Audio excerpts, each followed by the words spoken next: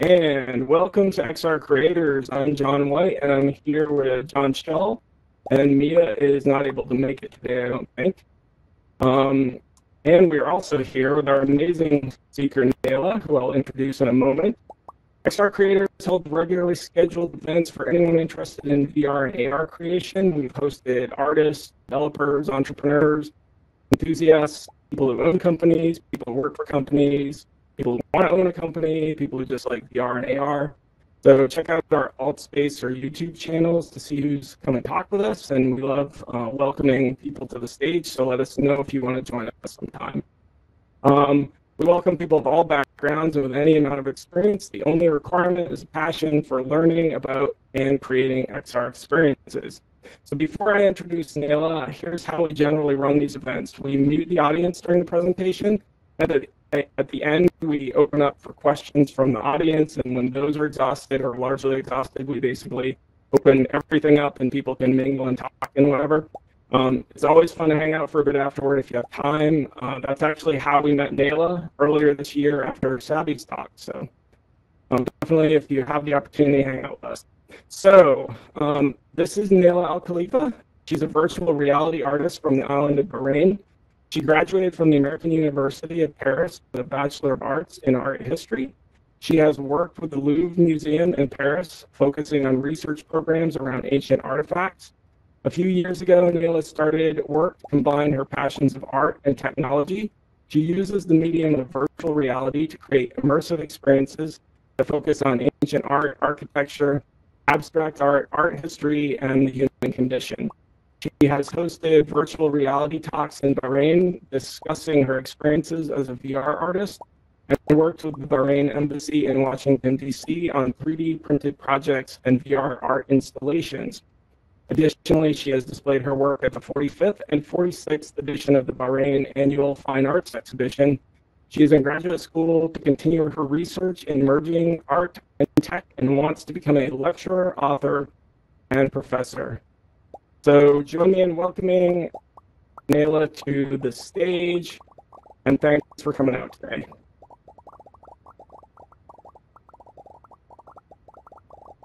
Hello, everyone. Thank you so much for a wonderful introduction, John. That was wonderful.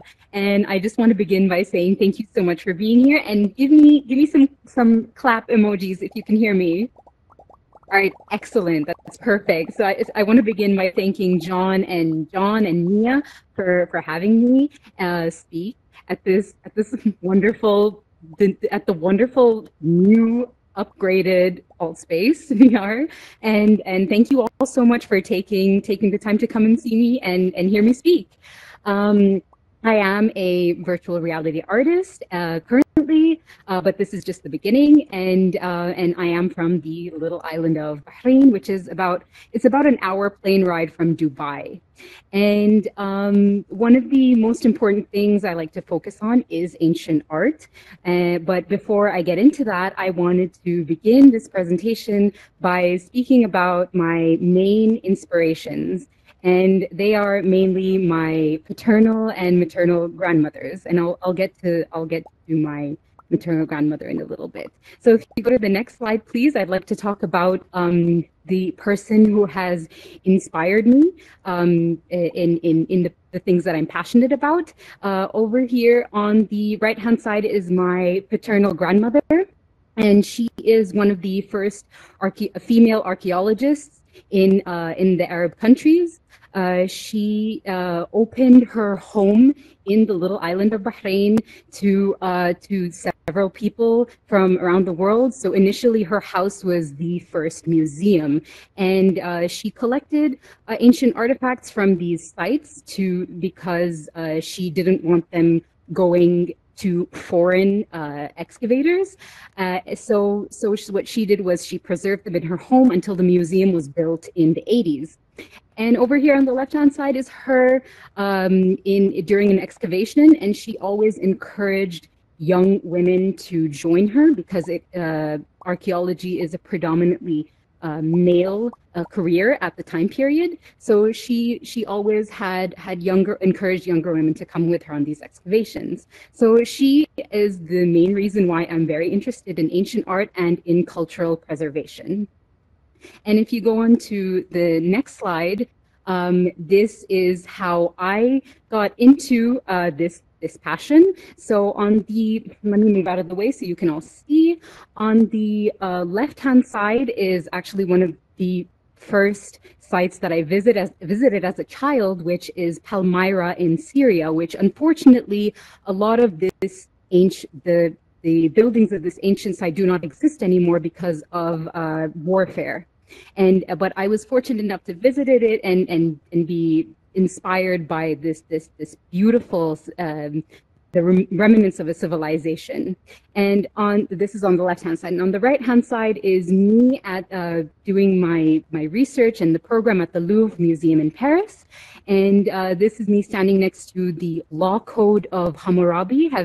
Give me a round of applause if you know what the Law Code of Hammurabi is.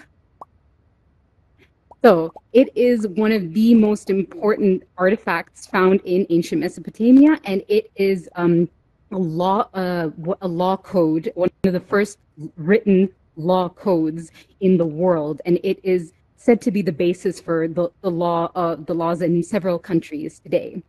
And if you go on to the next slide, please, John. I wanted to set aside my inspiration of my paternal grandmother, and I wanted to share a story about my maternal grandmother and why I got into drawing in virtual reality.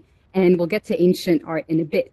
So an event occurred in the year of 2017, which was the year that I got into painting in tilt brush, which was the passing of my maternal grandmother. And this has affected me so much, and I did not know how to deal with it. But something that really helped me in overcoming this event was preparing my grandmother for a burial. And it was in this preparation that I actually found a lot of peace and let go of a lot of fear of her passing. So what I created here was the transition of the soul in the material world, the structured, controlled material world that is always measured and always controlled, into a world that is not structured by our mortal minds and the things that we understand currently of this world. It is a world that is open and that is free. And in this, during the creation of this piece, I actually did so much research on testimonials by patients who had near-death experiences, and they all said very similar things that relate to peace and a feeling of eternal peace, and which is what I wanted to create on the right-hand side of the piece. And we're going to get to this in a little bit, this theme in a little bit, but we're going to continue with ancient artifacts, and I will come back to this theme later on in the presentation. So if you go to the next slide, please, John. So I really liked this way of creating immersive art and being within the art piece that I decided to use my research on the civilization of ancient Bahrain and recreate a virtual reality art installation with it. So what you see here is the depiction of ancient Bahrain, which was called Dilmun at the time. And over on the top right is what represents the Dilmun ruins. And if you look within the ruins that I painted, there are seals, and these are actually seals that my grandmother has dug up during her excavations. And I wanted to recreate them to dedicate them to her. And these seals represent animals and humans living together harmoniously.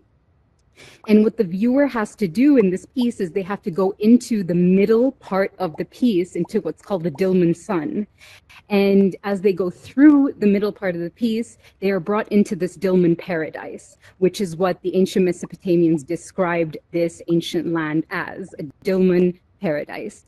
And having said that, this piece is called The Land Where the Sun Rises. And the title is actually a piece of text from a poem that was written in the ancient text of cuneiform. It was on a clay tablet describing the ancient land of Dilmun.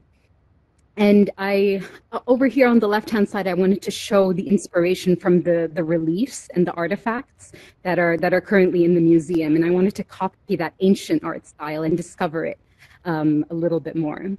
And if you go to the next slide, please, John. I wanted to delve further into representing ancient art in a fun way and in a way that we're familiar with, which is an artistic way rather than just going to the museum and looking at pieces of artifacts. So what I did here was on the very right-hand side, I wanted to recreate a water temple that exists here in Bahrain. It is not in a very good condition. However, it's something to be celebrated because it is a water temple that is dedicated to the water god Enki. And Enki and his wife as well. And Enki is his symbol on the left-hand side is written in cuneiform, and his wife's symbol is written in the omega symbol, dedicated to the Greeks that have also lived on the island. And on the very right are the bull horns from ancient Dilmun, and the animal, the bull, is a very important part of ancient ceremonial events. So that's why I wanted to represent it over here. In the middle part is the middle piece is the bust of Gilgamesh, who is a very ancient, I mean a very famous mythological figure from the oldest tale in history, which is called the Epic of Gilgamesh. And this tale of Gilgamesh is actually, it has several themes, but I wanted to focus on the main theme towards the end of the tale, which is Gilgamesh rising from the emotions that he's created on the bottom of the piece. And these emotions depict his fear of death. And here he has ascended from this fear of death and from this frantic search for immortality. And he has finally gained acceptance and returned to his homeland and became a better king. And over on the far left side are two little sketches of some concept art that I've done. The top part are burial mounds, and the bottom part is the lamassu, which is a winged beast. It's a half human, half animal beast that is found in, they're found in gates in what is now modern day Iraq and Iran. And they are carved usually at the front of cities as protection. And the burial mounds are mounds that are found, there used to be so many of them all over Bahrain, but there's very few of them now. But these are mounds that have been created for the people of Dilmun and the people from ancient Mesopotamia who come to Dilmun to be buried because they believe that Dilmun was paradise. And the mounds are a representation of the woman's womb because the ancient people thought that when you go into your next life, you are birthed into your next life, just as you were birthed out of your mother's stomach. And all of these are essentially ideas for perhaps for assets that I want to incorporate into games in the future using Unity. And if you go on to the next slide, please, John. This is, I'm really sad about this artwork because unfortunately this artwork doesn't exist anymore. It is deleted. I can't find the tilt brush file for it, which is really sad because I really like these ancient deities. These are representation of ancient deities that were worshipped by the people of Mesopotamia and of Dilmun. And I'll go through them one by one. So you have on the top left is Ishtar, and she is the goddess of love and war. She's always depicted with her horns, the crown of horns, and her star and wings as well. And then on the top right, you have Shamash, which is the god of the sun. And he has a piece of cuneiform that is actually from the law code of Hammurabi, right over here. And he is giving the king on the actual artifact, he's giving the king the rod and the ring, which are representations of power. And he has the symbol of the sun on his face. On the bottom right, right underneath Shamash, you have Enki, which is the god of water. And he blesses the people with water. Sometimes he overdoes it because these deities are very mean, apparently, and he floods, and he sometimes either floods or brings drought based on how much you worship him. And he's known to be mischievous. And on the bottom left, you have the god of the moon. His name is Sin. And the reason he has a crystal ball is because he can foretell the future. And hopefully I can keep looking for this piece, because I really do want to recreate these deities in a way that perhaps you can battle them. You know, as gods, you battle each god to get to paradise. That was one of my ideas for a game. However, if I don't find the file, I may have to just recreate them all over again. And if you go to the next slide, please, John. Moving from ancient art to actual commissions, I decided to delve into modern day architecture, well, traditional architecture, which is I call it modern day because it is different from the ancient art that I'm familiar with. So I decided to go into traditional architecture. One of the first things I've done is I did a commission for the National Day celebration of Bahrain, which took place in Washington, D.C. in the National Portrait Gallery. And I was commissioned to create a 3D printed fort, which is an actual fort in the city of Rafah in Bahrain.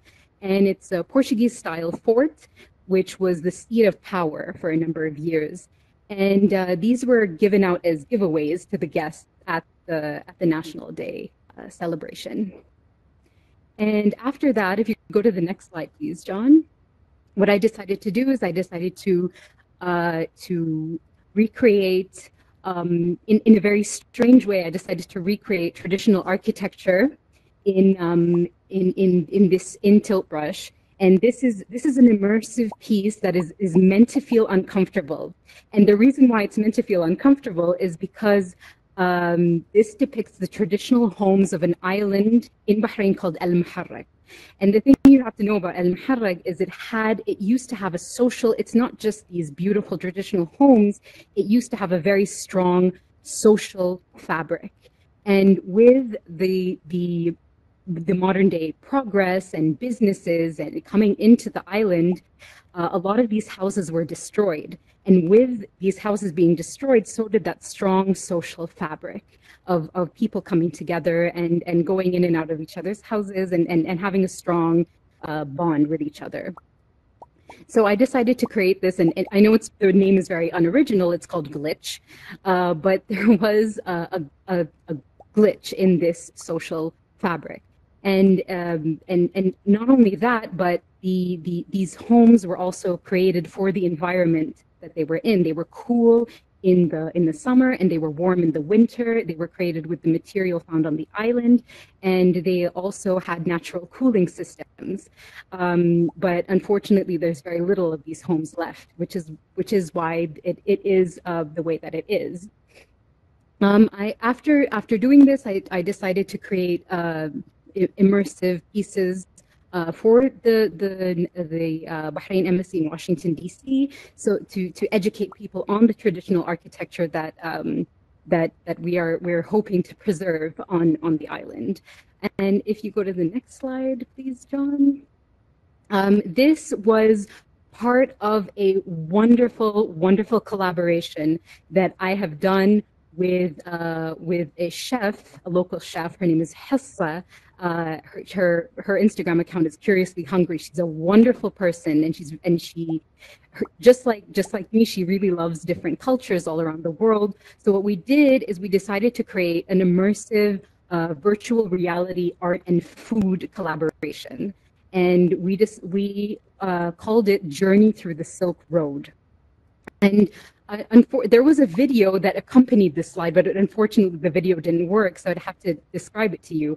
Chef Hessa focused on the journey of the dumpling through the countries of China, Uzbekistan, Syria, Turkey, and Italy. And I focused on the different art styles and the arches of these different countries.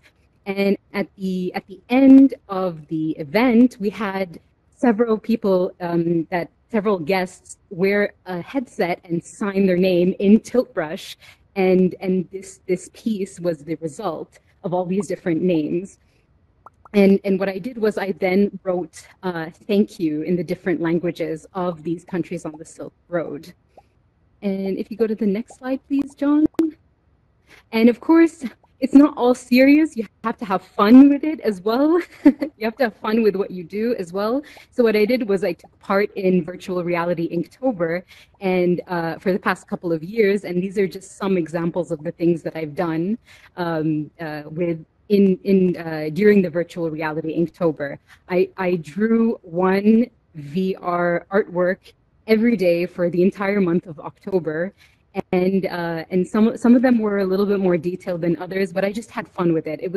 And I highly recommend anybody who's doing anything creative to challenge yourself and do something for 30 days, whatever it is that you're doing, either if you're drawing or painting or coding or any of that stuff. It actually really gets you, it perfects your skills and you produce really good content that you can use later on for other projects. And if you go to the next slide, please, John. During the lockdown, I mean, it's sticking out like a sore thumb. It really did affect my work and my and a couple of events and solo shows that got canceled. So what I did was I decided to stream some live virtual reality painting, and I focused on really positive themes and themes that relate to all of us, which is the connection of human beings and nature. So what I did here was I decided to on the top left corner you see the cherry blossoms, a reminder that cherry blossoms bloom 1 week in the year, and this is a reminder that life is fleeting. It's beautiful, but it's also fleeting, and that we should enjoy it. And in the middle, you have a seed that is germinating, and this I believe that this describes us when we go through changes. This seed has to completely break itself for it to grow, and I feel some of us have gone through something like that in our lives. On the top right, we have a lotus bed filled with lotus flowers. And what this was really fun because I decided to tell Twitch chat to tell me what their favorite colors were so that I can create lotus flowers on their favorite colors. And on the bottom right and bottom left are actually from the same piece. And this is a tree that has all 4 seasons. And this is something I tell my friends a lot, that you are a tree. You go through changes just as a tree does, and you let go of things that don't serve you just as a tree does during the fall. And you need to rest and regain your energy so that you can bloom in the springtime. And in the middle, on the bottom is I wanted to immerse myself in a place that I liked. So I really like Japanese gardens. And so I drew a Japanese garden with some koi fish and played a lot of wonderful Japanese music to accompany that. And if you go to the next slide, please, John. Over here, this was also drawn live on Twitch. On the right-hand side, I decided to recreate the bedroom. It's a painting of Van Gogh, and it's his bedroom in Arles. And it is it's a very famous painting that has 3 versions of it. So I recreated the 3rd version of that painting, and you can walk around and look at the furniture that was in his room at that time. I will put that on Google Poly. Some people recently asked me to put that on Google Poly so that they can walk around in it with their headset. So I will do that if you all are interested. And on the left hand side is I did this on Twitch as well, and I asked everybody on Twitch chat if they were comfortable giving out their names or nicknames, and I wrote them in Arabic calligraphy into the stars. And this is the first version of this piece. It actually has 25 plus names, and it's an entire universe. And the finished piece, the viewer can actually lie down and view all of the names like a gigantic solar system. And what this is basically a reminder. It's a quote that I read by Bill Nye the Science Guy, that everybody is essentially made of stardust. Therefore, we are technically biologically connected to each other. And that is what I wanted to represent. And everybody on Twitch chat actually got a little photograph of their name, just sending it and doing with it what they wanted. And if you go to the next slide, please, John. Okay, so this is a recreation of the very first tilt brush piece I created, the soul travel piece, and I called this soul travel corridor. And what this is a mixture of the soul travel piece with another piece that I've done called the infinite. So, and it's the same idea. You start out with a rigid, measured world, the world that our mortal minds can understand and can measure. And as you walk through the corridor, everything starts to dissipate, and you start to enter a world that I wanted to represent as the infinite. I added some Islamic philosophy into this, in that you have the Islamic geometric shapes, and they're in black and white. This is our world. It is what it is, and it is black and white. And then you have this beautiful infinite, which is what we think is the infinite wisdom of God, and the universe also being infinite. And also, in the very middle of the piece is actually a natural occurring pattern. It is not a pattern that we have created. It is the natural orbit of the planet Venus around the sun. It creates this beautiful star of Venus, this beautiful star pattern. And I thought that was very important to put, because it's a natural geometric pattern that I found really, really interesting. And it is also infinite, that orbit of Venus as well. And what I also wanted to tell the viewer is that this is also heavily inspired by an Islamic philosopher called Ibn Sina. In the West, they know him as Avicenna, which I don't know why there was a name change. It's not that difficult to say Ibn Sina. And his philosophy is called the floating man, that if you strip away everything, as you walk down this corridor, you are left with just your conscience. And that is the philosophy of the floating man. And I wanted to incorporate that as well in this piece. And John, if you go to the next slide, please. What I did was I took that symbol of the star of Venus, and I decided that I was going to create my own immersive art organization, and I called it Aether Labs. And the reason why I called it Aether Labs was because Aether is a substance that ancient scientists thought it's a substance that ancient scientists thought was what the universe was made up of aether. And even though that's not necessarily true or 100% accurate, I really loved that attempt to understand our universe. And that is the main inspiration for the name Aether Labs.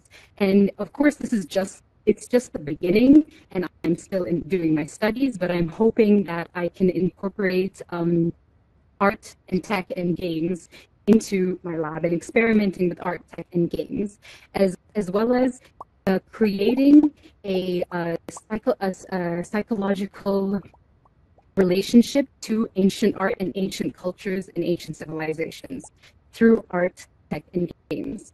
And I feel like that's one of the main things that made games such as Assassin's Creed so popular, is because we had a connection to Florence, or we had a connection to Paris, just as an example.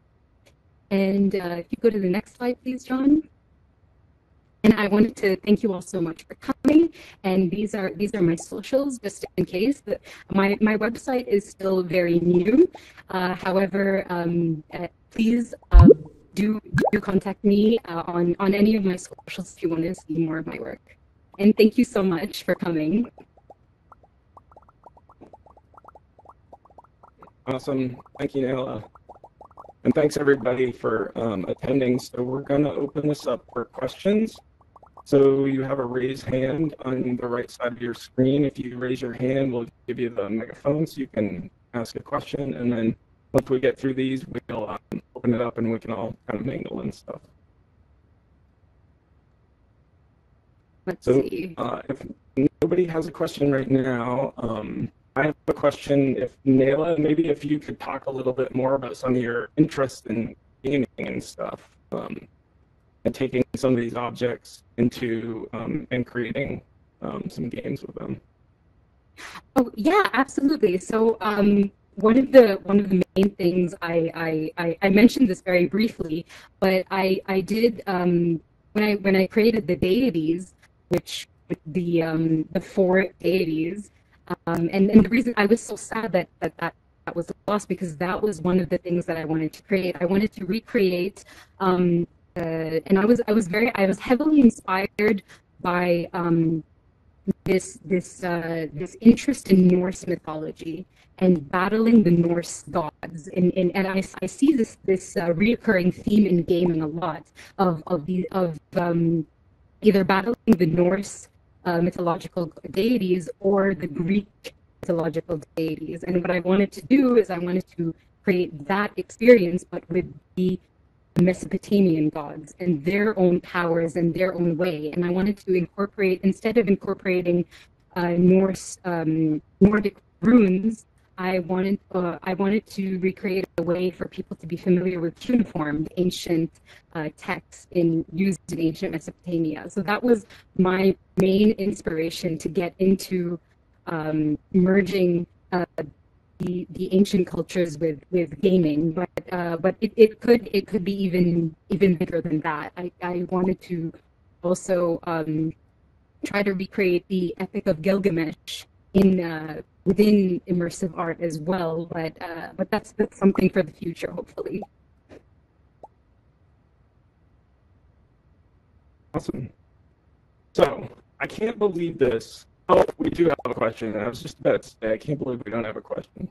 I think everybody just wants to come talk to you. I think that's basically what this boils down to. Andercon, you have the megaphone. Go ahead and accept it. Hi, thank you so much for your presentation. Your work is amazing. I'm wondering, is all the work that we saw, was all of it made using Tilt Brush? And also, I'm curious, what was it like for you to start using Tilt Brush for the first time? Was it hard to get used to, and how do you feel about it now? Okay, thank you for your question. The first question, the first answer, yes, everything was made using Tilt Brush, even though I have dabbled in other apps, but I feel really comfortable using Tilt Brush. And in the beginning, it is a little difficult, because I felt like you have to have an understanding of sculpture to use Tilt Brush efficiently, but it is also, there are a lot of ways you can also use it in a 2D way. But as you practice every day, it gets much easier, and you get a hang of the application. When it first started out in 2017, there were several things that they haven't updated. It's much better now.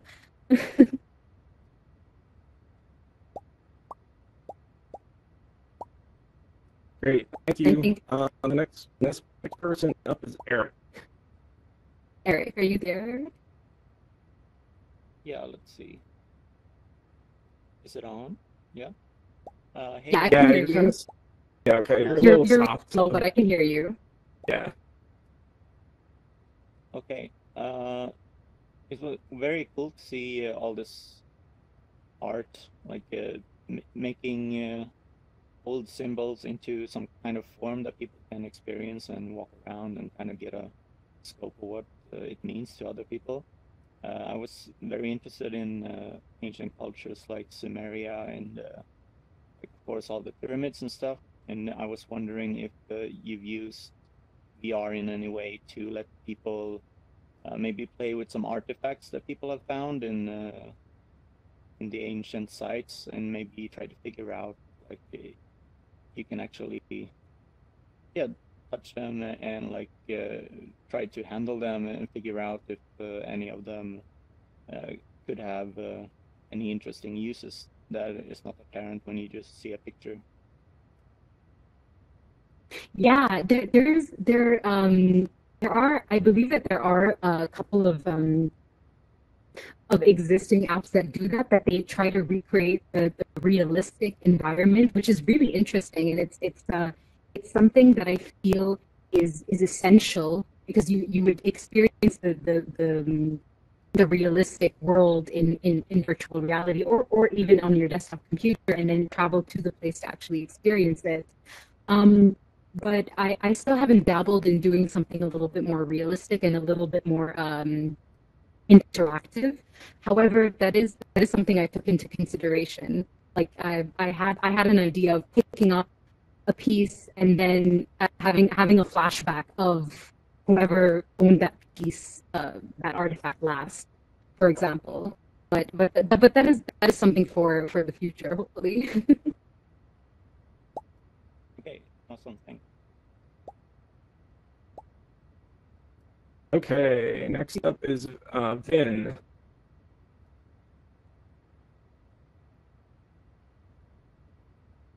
Hey, Nayla, can you hear me? Hi.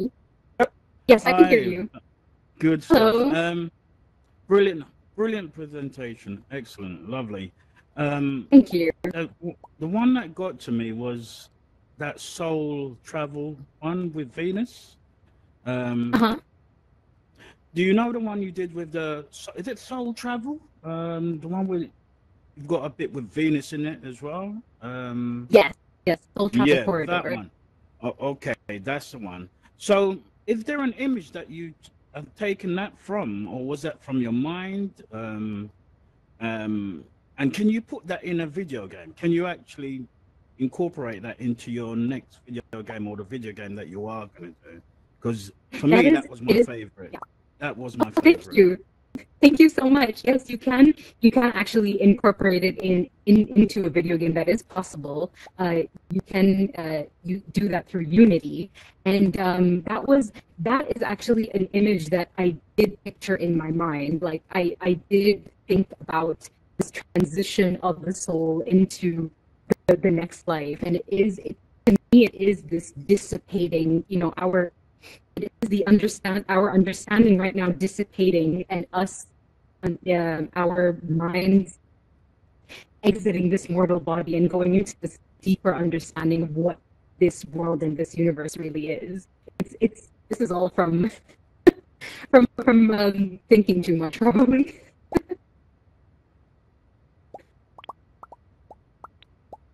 Awesome. I don't see any other questions. Thanks a ton, Nayla. So since we still have some time, I'm going to open up the stage. If everybody, or if you want to, run up on the stage and we'll get a quick group photo. We can throw some emojis up and all that fun stuff.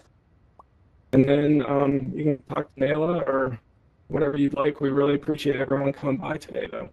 Thank you so much, everyone, for coming by. So we still have one more question.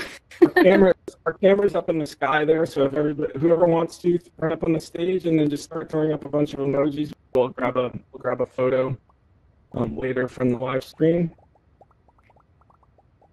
And thank you. Thanks, Nayla. That was a great presentation. Thank you so much, John. This is really fun. And thank you all for coming. All right, I'm unmuting everyone so we can mix and mingle, try to be respectful of one another. I don't think we're going to have a problem with this crowd with that. And thank you. I picked everybody I could. Okay.